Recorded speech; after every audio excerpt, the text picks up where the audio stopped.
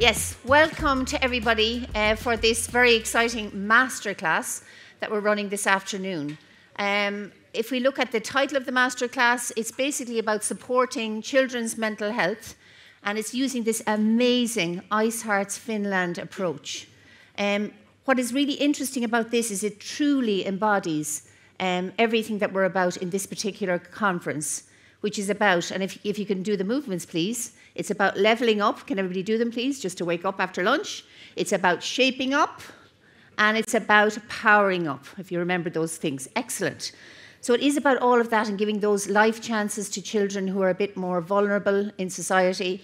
It's about helping them to do that through movement, through sport, grassroots sport, and also about powering them up and giving them all of those opportunities through amazing mentoring.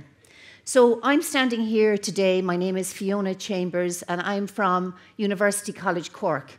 And our team in University College Cork is part of this amazing project, which is being funded by the European Commission, EU for Health, that particular funding stream. And there are 5 pilot countries involved in this amazing initiative. And they are Denmark, Estonia, Italy, Slovenia, and Spain. So for the next 2 hours, I really want you to listen with your heart to what's going on. I know we're talking about Icehearts. I want you to listen with your heart. I want you to learn what this amazing initiative is about. And I also then want you to respond in the activities that we are going to engage in.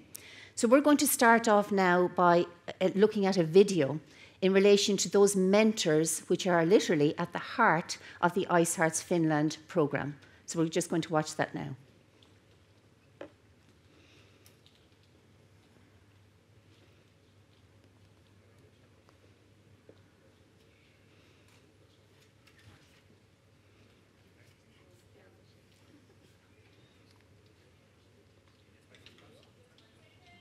It's on its way. I'll do a movement break or something. Okay, good. Moi Aleksi. Kiva, kun tulit meidän joukkueeseen. Mä tiedän, että sua jännittää vähän, eikä se haittaa. Meitä kaikkia on jännittänyt, kun me tultiin mukaan joukkueeseen. Meitä odottaa mahtava yhteinen matka ja seikkailu täynnä muistoja, joita me tehdään täällä joka päivä. 1, 2, 3, Ice!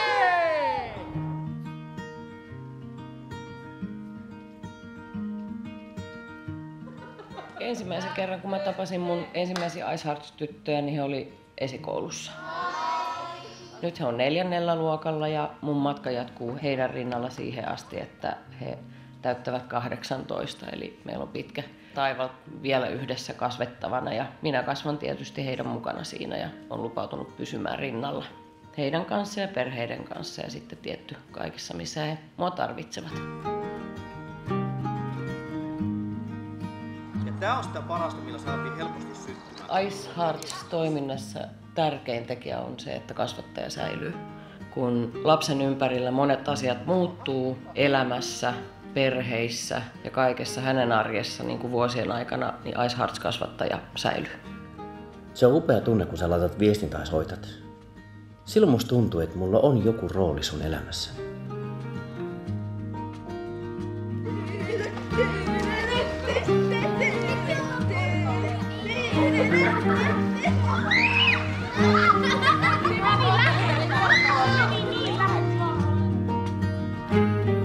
Varmasti jokainen kasvattaja kiintyy noihin oman ryhmänsä lapsiin.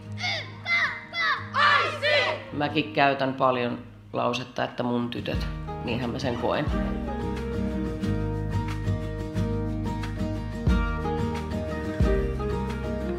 Mulle parasta on ne hetket, kun mä näen, että sä yrität, vaikka sua pelottaa. Rohkeutta on se, että tekee asioita, vaikka pelottaisi. Joskus tekisi mieli halata sua ja sanoa, että hei, asiat järjestyy aina, tavalla tai toisella. Sä et ehkä vielä ymmärrä sitä, mutta mä toivon, että jonain päivänä sitten. Sanokaa moi! Moi!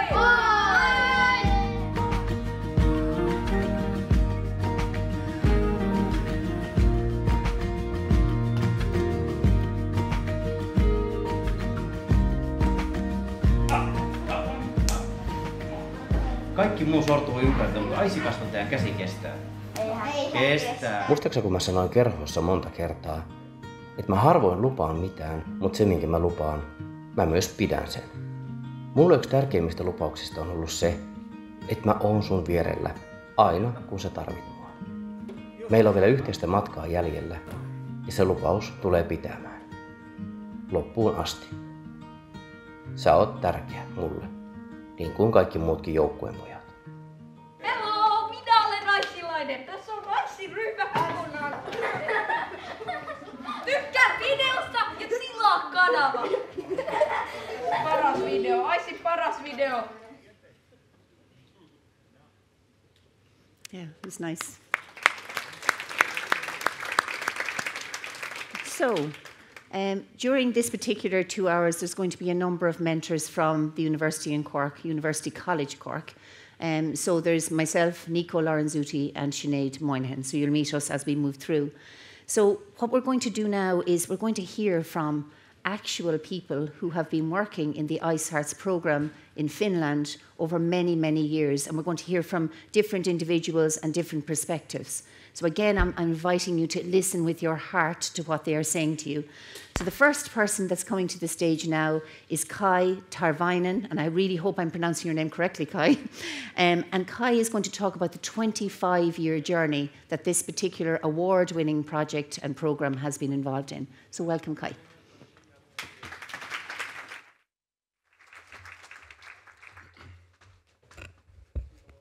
Thank you, Fiona, and thank you for all to coming to listen to this Icehearts masterclass with us. It's nice to see all of the new friends as well. And my name is Kai Tarvainen, and I am from Icehearts Finland. And I'm here to give you a brief overview of Icehearts with these supporting questions which are going to be answered throughout this session. First, the background of Icehearts.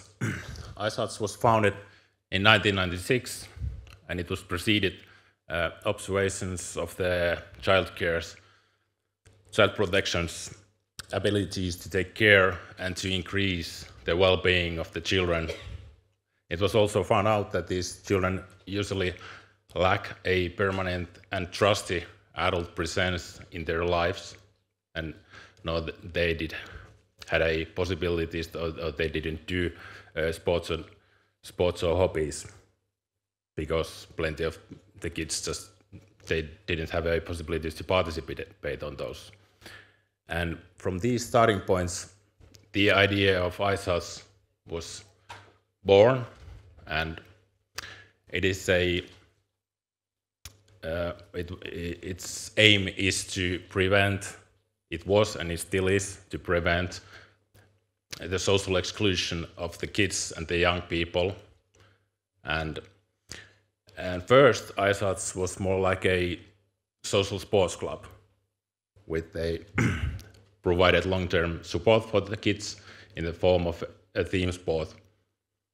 But quite soon it was noticed that this is not enough for the kids, and that they need also support in the other areas of their life. And gradually, the Icehearts was developed, and it's a model of a holistic approach to the children and kids' well-being. And these are the key elements of the Icehearts model. It's a comprehensiveness. There's a comprehensiveness way to see and to increase the well-being of the children, and it means that the children's well-being is taken into account in their daily social environment, and the key areas of Icehearts work are individual, family, and school support, and also there is a hobby and free time activities and support in networking with the stakeholders in children's lives. And in Icehearts, there's formed groups or teams from the kids that are selected to the model, and each team has one mentor who provides support for the kids for 12 years, from their age 6 to their age 18. And it's a social emotional support, presence, caring, and a relationship of trust. And the work is done in child-oriented perspective, and it means that it's not focused on the weaknesses and challenges of the children, but the strength, the success, and the resources. And in that way, it's increased the agency of the children, and there it's tried to build a positive image to themselves, of themselves, and also of others. Sports and hobbies are an important part of the model and also important part of the Icehearts activities as well. And it seems that it sets a frame for a commonality where the children can form bonds that also last outside the activities and support them as well to increase the social inclusion and to get them have a sense of belonging. And who are the kids in Icehearts? Well, there are kids who come from different backgrounds. There are kids with learning problems, with immigrant backgrounds, and also kids who can't participate on sports or hobbies due to their family's low income, for example. And the common for these kids is that they all are in the need of support. And there is as it turned out, there is a long history of Icehearts. It can be said it's a successful model, and one important aspect of this success is that the model itself is flexible, and in Icehearts there is a readiness to constantly and reflexively develop the model in dialogue with the research results. And it also can be said that the framework of the model has been on track from the early on, because according to the results from the social mentoring field, have been found out that the solid and successful framework for social mentoring is created in terms of comprehensiveness, permanency of a mentor, and sufficiently frequent meetings between the mentor and the child. And also, the model is cost-effective. In the cost-effective calculation, it came out that each team's net savings are about 3 million euros, and the savings arises from the changes in the children's needs in services. And here we can see some examples from the research results from the Icehearts longitudinal study, which is carried out by Finnish Institute for Health and Welfare researchers. So Icehearts do reach the children that are targeted, and also it provides a trusty and community, meaningful community to children. And that was my part of the presentation of this masterclass, and I thank you for your interest. So thank you so much, Kai, for that insight. It's really helpful. Just to note that we're not going to ask any questions after each of our speakers at this beginning part of the masterclass, because you will have plenty of opportunities to do that as we move through this time. So this is a really exciting moment. We're going to meet the founder of Icehearts, and that's Nelli, and I'm going to try not to ruin your surname, Nelli Niemelä. So Nelli, would you mind coming up to the podium, please, just to present, please? Thank you.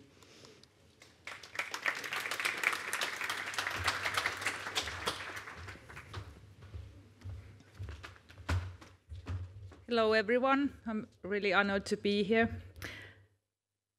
Okay, how can one mentor change a life of many children? I have lots of girls in my team.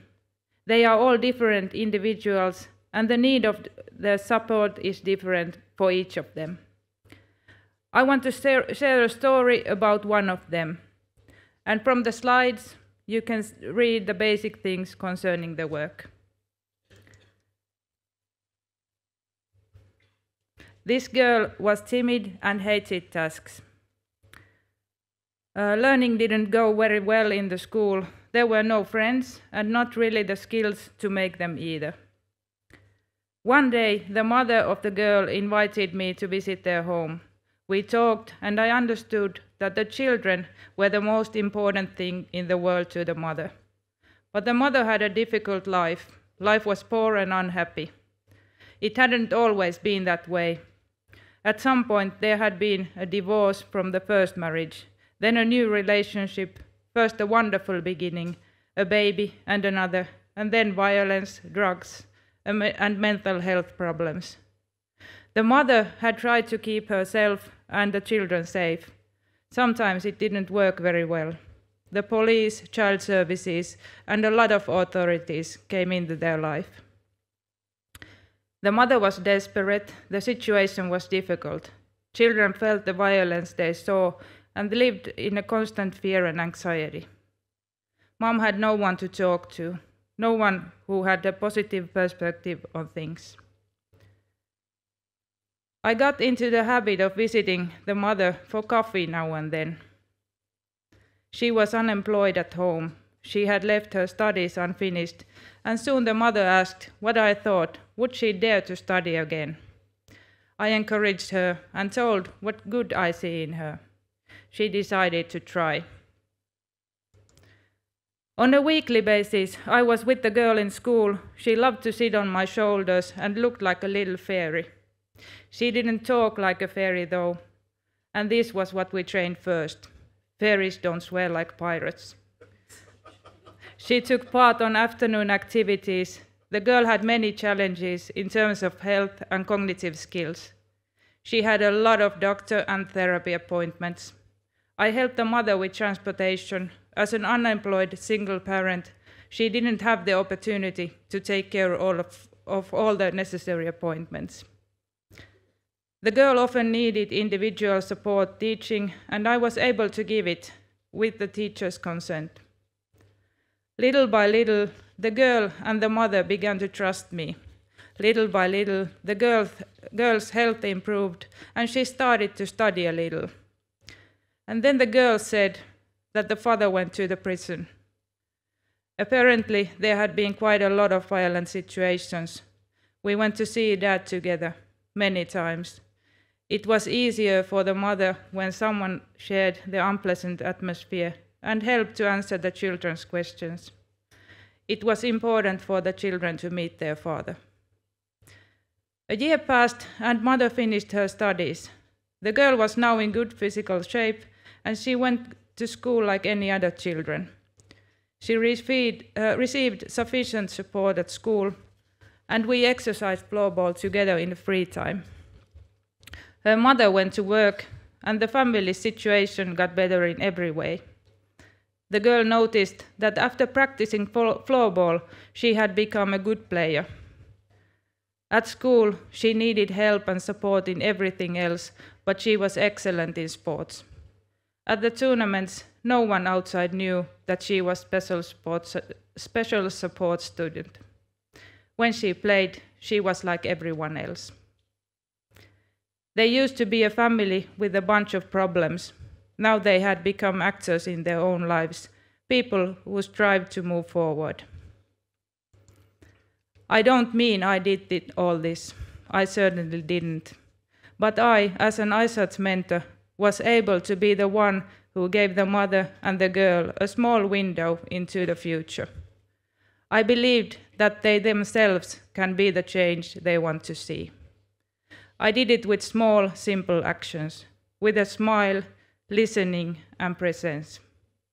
I did it by showing the girl that she can play if she practices.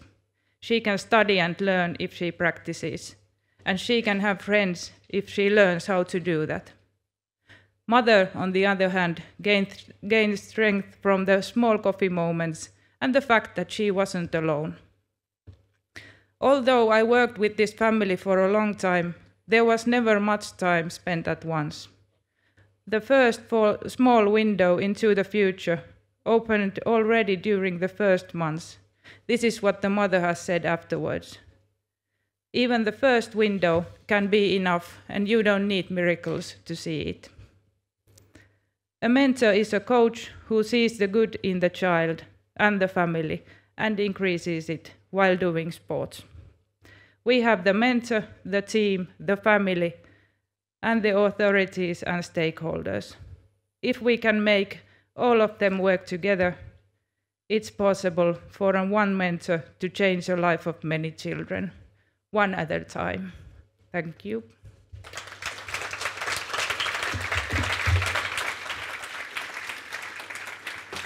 Thank you so much, Nelly. Now, could I get everybody please to get up, because you're sitting way too long. Okay, we're going to try this out. You know the song YMCA? Yes, of course you do. We're going to change that a little bit. So we're going to try M, O, V, and I. The E is going to be weird. I have no idea. We'll try E. Okay, are we ready again? And can we sing along? So M, O, V, E to the tune of YMCA. Are you ready? M, O, V, E. Very good. Thank you so much. Thank you. We might start a trend. You never know. So, there you go.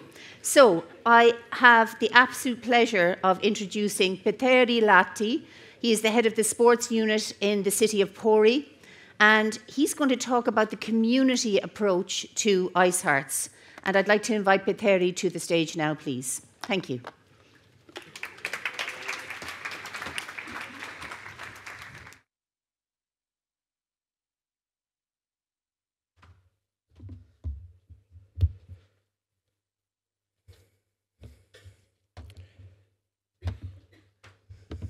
Hi, everyone.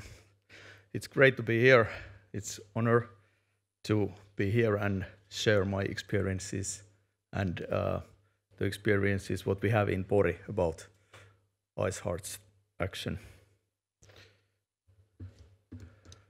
First, quite a long slide about my history, but I think this is quite important story about my background, how I have been involved with Icehearts during my my history. There's few steps. First time I heard about Icehearts, I think it was something 2005, 6, 7, those years. But in the beginning, I thought the Icehearts is only the sports clubs as usual. But year 2008, I learned more. Actually, there was one guy in the same course with me. It happened to be Nelly's husband. And since that, I think I have understood a lot of more about Icehearts concept. After a few years, I was invited to act in a local Icehearts local Icehearts association, and I spent there 5-6 years, and that made my understanding about Icehearts concept so much deeper. I was about to start in this position where I'm working at the moment. I was about to start 2018, the end of 2018, and mayor. I hasn't been started yet. I started in January 2nd of January 2019. And the mayor phoned me and asked if I can join them to Ulvila. There will be the mayor and my to-be person there, and we went to visit Ulvila's Iceheart group. And that, I think that point was very important and actually crucial when what comes to Icehearts action in Pori. That, of course, those mayor and my person, they knew about Icehearts beforehand, but that was the point we decided that we're gonna start Icehearts action in Pori as well. So, and I've been working for this position at the moment almost 5 years, and since that, Icehearts has been on my desk the whole 5 years. That's the background what comes to the Icehearts, the history of Icehearts groups in Pori. Pori, briefly, it's a 10th biggest city in Finland, 250 kilometers up north from Helsinki, the capital, and we have 83,000 citizens there. And at the moment, we have 4 Icehearts groups going on in Pori. I will tell later about those why those groups are working in those places in a map. We will be there in a couple of minutes.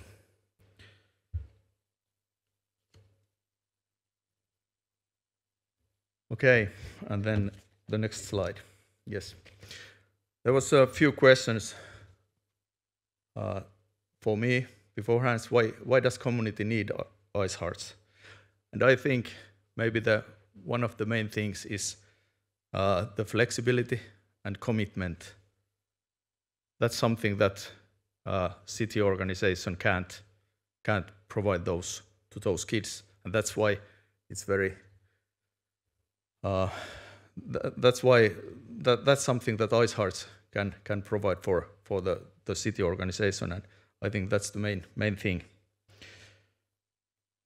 And the long time commitment as well, 12 years. Yesterday we talked about, and I said it's quite difficult situation to tell someone that you have to work for the city of Pori for 12 years. But when Icehearts is recruiting the mentor, there is a expectation that he or she will stay there for 12 years, as we heard about in Nelli's presentation as well. Another one very important thing is this personal relationship. We heard a great story a couple of minutes ago, and that's something I'm quite sure that the city organization can't provide for the kid and the family.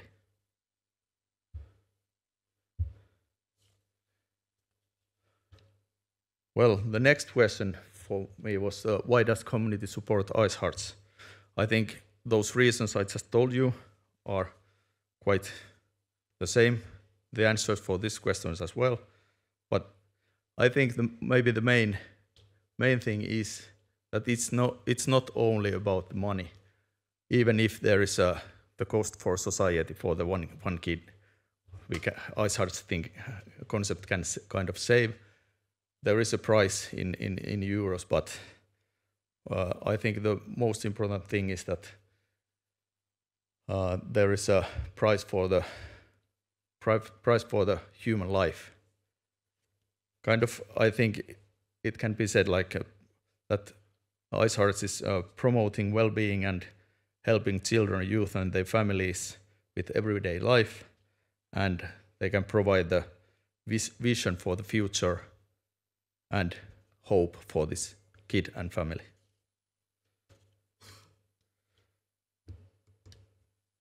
Well, how to convince? I think there is 2 things. Of course, there is awareness. The more people know about Icehearts, the easier it is to convince. But and the results are the important thing. But I think the story is much more. We heard Nelli's story, and I think we kind of bought it all who are here at the moment. And that's, I put on a slide, I put the sales pitch, but the life is all about stories, I think. Couple of words about what kind of data is needed. We have this kind of project going on. We have been using different data, and from this data, we have created 100 types of the families with children. These These circles here are one type of family each, and I don't know pretty much of this, how this is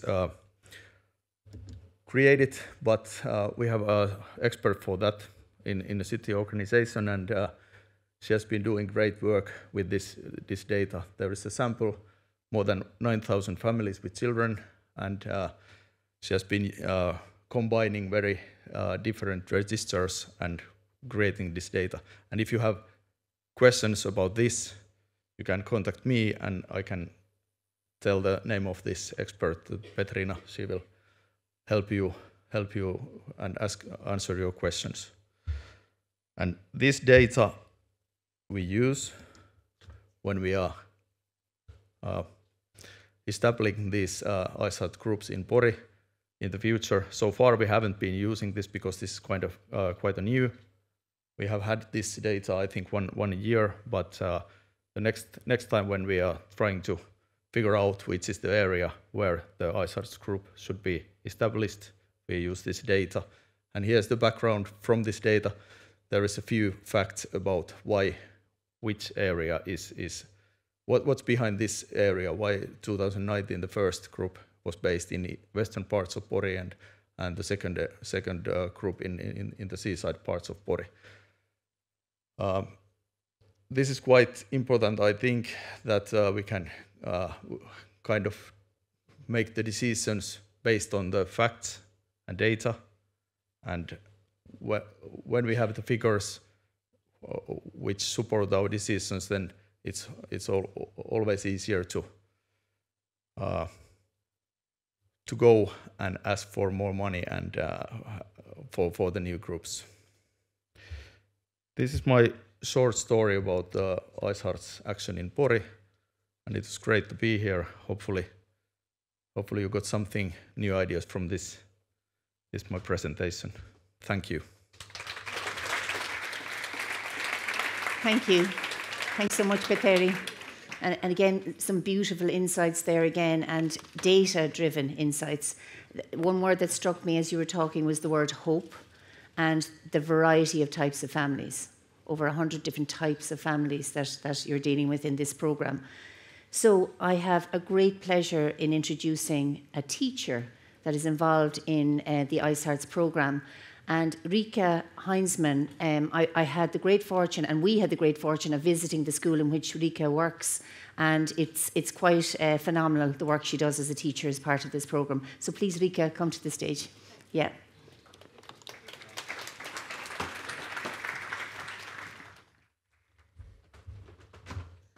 Thank you, Fiona, and good afternoon, everyone. I hope you are still awake. Yeah. I'm really honored to be here. You know, this doesn't happen in everyday life of a teacher. Actually, never. Without students or parents. I have traveled, but always with them, and that's another story, you know. So, I am a teacher. I have been for 29 years. I started as a music teacher. I did that in secondary school for 25 years. And after that, I have worked as a consultative teacher, and now I have a little group of so-called dropout students who have different kind of problems that prevent them to come to school. So my classroom is quite empty every now and then, but sometimes it's even full, yes. And the reason I tell you about these different parts of my career is because I have, throughout all these parts, I have worked with Icehearts, but in different forms. I was asked to tell my story and why I think that Icehearts also benefits teachers, headmasters, class helpers, and the whole school. Why does Icehearts work at school? Are there challenges or barriers? How we plan days and lessons? How do other kids react to the presence of a mentor in a classroom? I won't talk about the figures or the numbers or the statistics. They are, of course, very important too, but I will tell you why I believe in Icehearts. And I have I have truly seen no other system that supports the work of a teacher as Icehearts does. So, why at school? Why not? The child spends a lot of time at school, and the smaller children also often in after-school care. I think it's just natural to work at school to give a holistic overall support. In Finland, school is quite open. The activity aims to be transparent, so there are no reasons to say no thanks when someone offers help. I think it would also be a bit stupid to say no thanks when we daily face problematic situations at school. Let's take an ordinary day in my classroom when I worked as a music teacher. In my classroom, we made music. We sang, we played in a band, and so on, because I don't believe in studying music on a paper or having tests. So, but my way to teach itself, it gave child a challenge. No chance to hide behind the paper or the notes, but to be active member of a group in a classroom. Classes coming in and out, I had about 250 students every week. I taught only music. So that is a situation where you have absolutely no chance to get to know the student properly, nor to know if they have something going on in their lives that affects their behavior, their concentration, or the mood.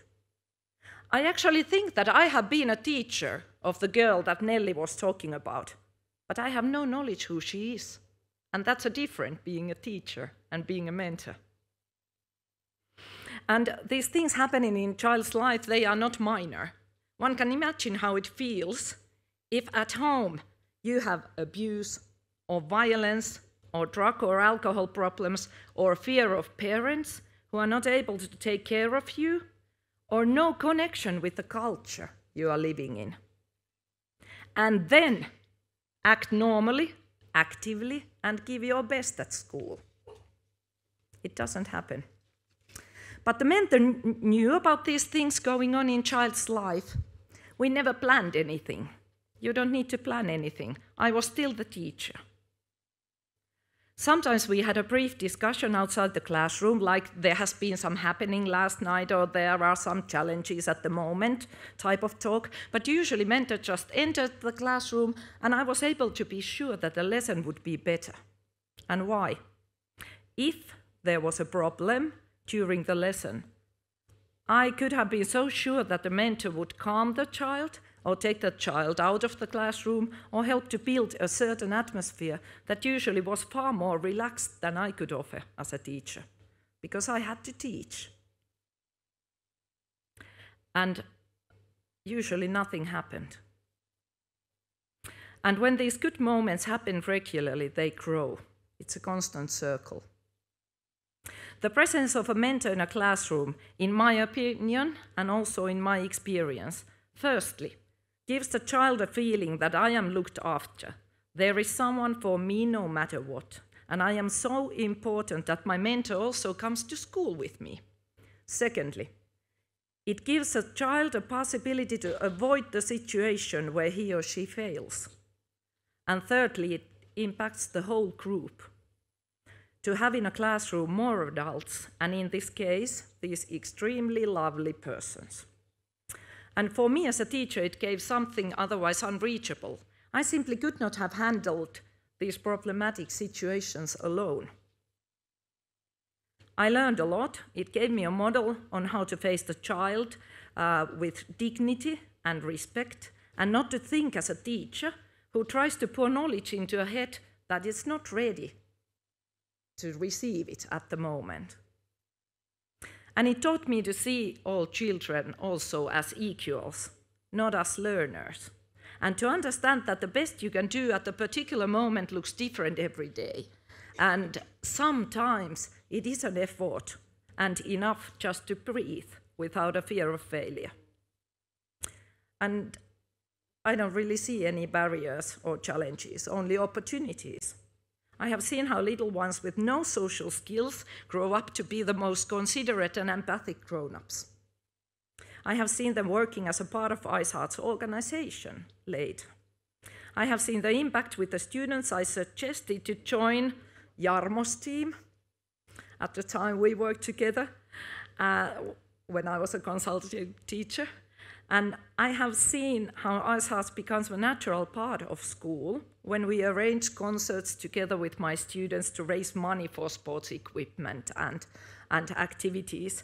And every student had an equal role, equally important to make these events successful. To close the circle, I would like to share one statistical detail. None of my current dropout students is an Icehearts child. None. Not last year and not the year before that. Thank you.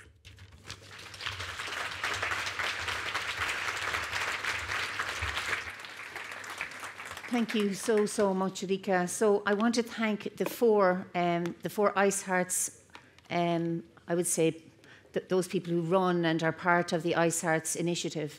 So we heard from Kai, from Nelli, from Petteri, and from Riikka. So a round of applause for them again, please. Thank you so much. So what we're going to do now, it's going to be an interesting segue. I explained at the very outset of this session that we are trying to learn from this programme. Hence, you heard all of the different angles, from the founder to the person who's actually working in management and mentoring, to the person who's actually supplying the data and involved in the community, to the teacher. So we, as this project, this European project, are trying to really figure this thing out. And as I said to you, we've 5 pilot countries. So we have the great fortune of having them all the pilot countries are actually here at this MOVE Congress. We're going to hear from 2 of them now. So I'm going to invite Nico Lorenzuti to the stage, please, because Nico, part of our team, is going to interview.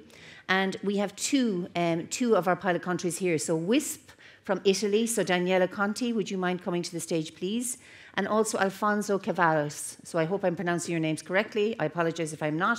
But we're delighted to have you here, and I can't wait to hear what you have to say about your experience in piloting or beginning to pilot this amazing initiative. So off we go. Thank you.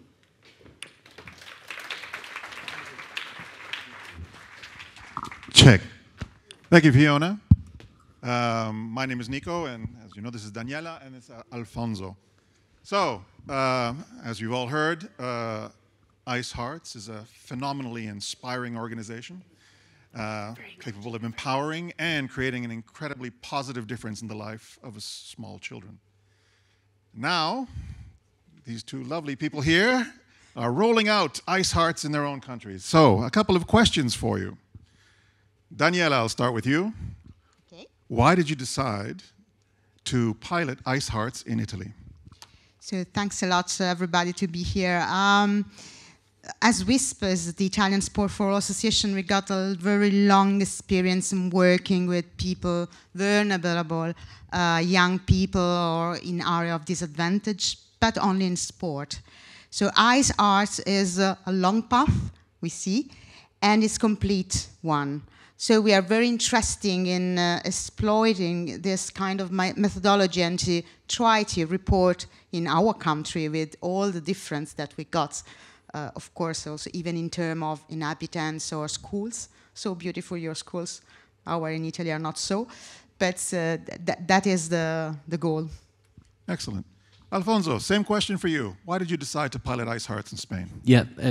Thank you, everyone, for being here. It's really a pleasure as well to take part in this. We chose it because I'm from Football Mass. We use play and sport as a tool to promote well-being of children in social sport sessions.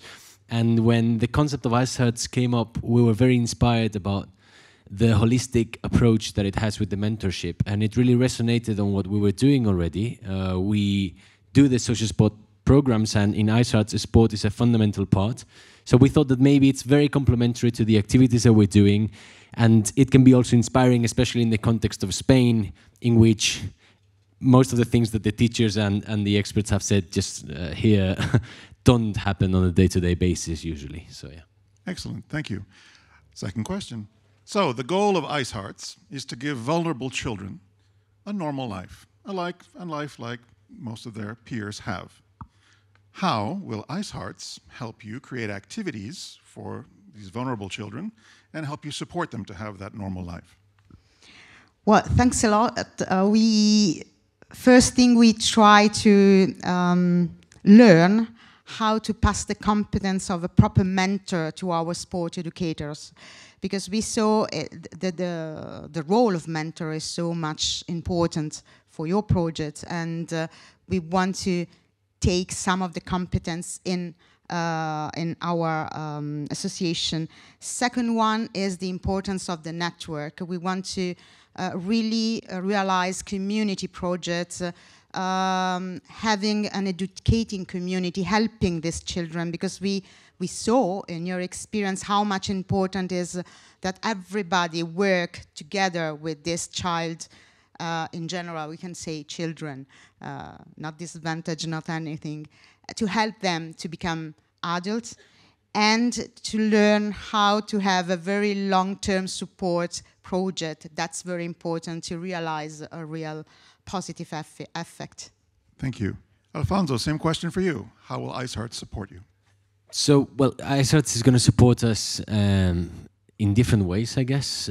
For the children to have this mentorship support, not only in one part of their lives, but in a more comprehensive way, as I said before. And on a community basis as well, engaging with different actors in the community. So there's the school, there's the families, then there's also the municipality. And all of these elements can be connected through these people. And when we learned about the concept in Finland, and that was, a very amazing experience and very enriching, that's something that we could feel in the air that it was happening. And we want to channel that through the communities in Spain as well. And obviously to reach out to children that they have that mentorship and to try and keep it for, the long term, which is the vision that you had and that you're making possible now in Finland. Fantastic. Thank you very much. You will all have the opportunity to talk with Daniela and Alfonso in the next section of our program. But right now, Fiona, back over to you. Thank you very much. Thank you. Thank you.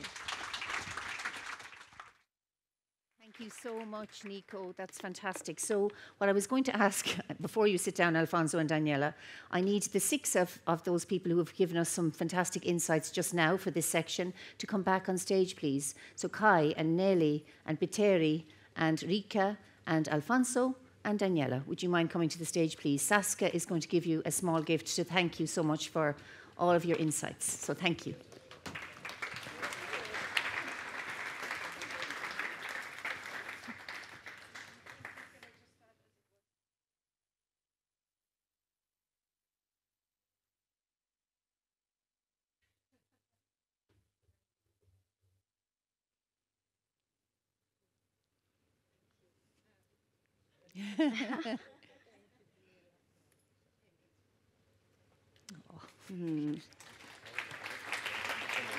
Thank you.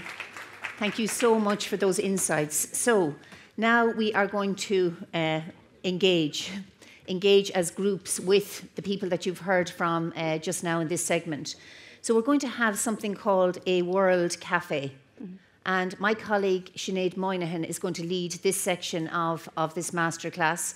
There's going to be a bit of furniture moving involved, I'm afraid. But just engage with Sinead, and she's going to lead this particular part of the session. So over to you, Sinead. Thanks, Fiona. All right. I wish I had coffee for everybody, but I don't. Sorry. So I'm Sinead, and I'm delighted to lead the World Cafe methodology. So what is that? So it is a methodology to help you to explore and learn.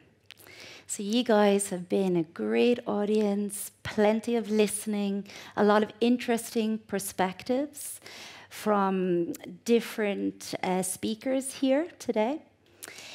And now it's your opportunity to ask some burning questions. So before we get to the burning questions part, imagine What does it feel like when you're in your favorite cafe? We often have our best conversations, our greatest insights, some nuggets of wisdom or thought may pop in that moment. So that is the atmosphere that we're trying to create with our World Cafe methodology, all with the umbrella aim to learn more about the wonderful Icehearts approach.